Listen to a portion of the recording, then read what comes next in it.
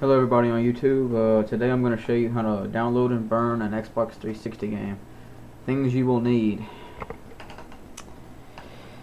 360 with flashed firmware. You will also need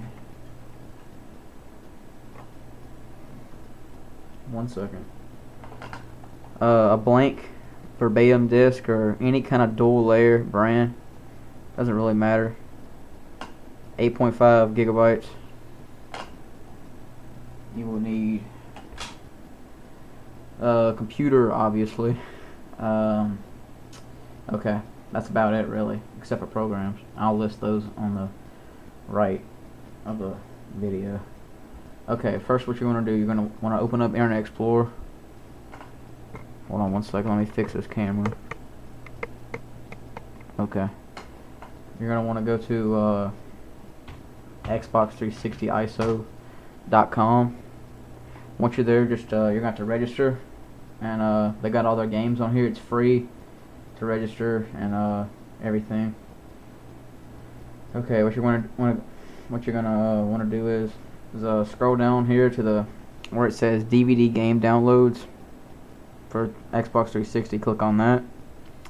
You're gonna get a bunch of links, and in my opinion, the best site to get games from, like the sites that host them, is MegaShares, because they give you one file and they don't split it up into like 30 parts, which is stupid in my opinion. But the downside to MegaShares is that it costs like $25 for 6 months, which is pretty good actually, and you download at your full speed and whatever. Okay, so whenever you get ready to download a game, just click on one of these links, and for example, I guess I'll use, hold on, let me find a MegaShares link.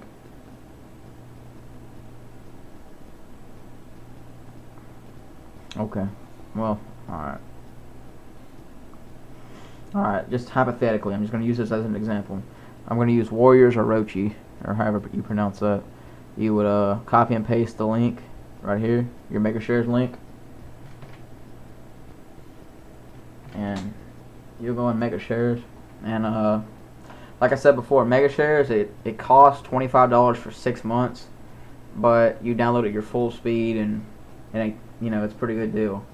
Whereas on Rapid Share and Mega Upload, it's kind of, well, I don't really care for it. Some people like it, but I don't, because it splits the files into like 40 downloads, and you gotta then after you download all of them, you gotta put them together in one part. So I don't like it. I just like downloading the file itself. Okay, most files are gonna come in an ISO format, like .iso. Okay, and they're usually gonna be about 7 gigs, like 7 to 7.3, 7.4, somewhere around that area. Okay, so click the download, and you save it to your desktop, and it'll start downloading. Well, I'm going to cancel this one because I don't want this game. Alright, once the file finishes downloading, I'm going to use this as an example. Open up ABGX. I'll put all the programs that you need on the right side of the video. Load your ISO file, and click launch. This checks to make sure your game is stealth patched correctly. That way, like the 360 will recognize the game and boot it up, because the firmware that you need on the 360, it'll only boot games that are either retail games or games that are like one-to-one copies of retail games. So you're going to want to click launch, and that'll check all the stuff about the ISO that you downloaded. As long as basically like everything like the SS, the DMI, and the PFI files look good, and the video partition's good and everything, you're good to go. Alright. Oh, and one more thing. Games that are just starting to come out are third wave games. This means that like older firmwares won't recognize third wave games. They'll only recognize like second wave or whatever. And you'll need iExtreme 1.51. I'll put that on the right of the video also.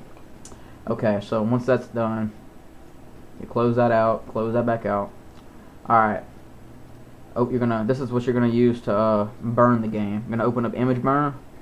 That's a free program. It's like the best one they have. Go to write image file to disk. It's on the top left corner. You're gonna whenever whenever you open up AVGX and do that stealth check thing, it's gonna make a .dvd file on your desktop. You always burn the .dvd file. Do not ever burn the .iso file. Alright, so you're gonna want to go to select a file, open up your .dvd file, and it's gonna recognize it.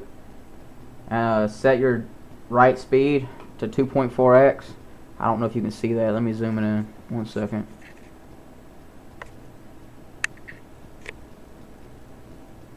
Okay. I guess that's alright. Yeah, set it to 2.4x and just start burning.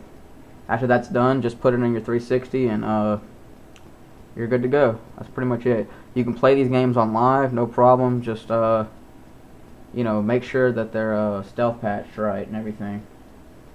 Alrighty, the next video I make, I'm gonna explain how to flash your 360, and yeah, I'll catch y'all later, I guess. Alright, bye.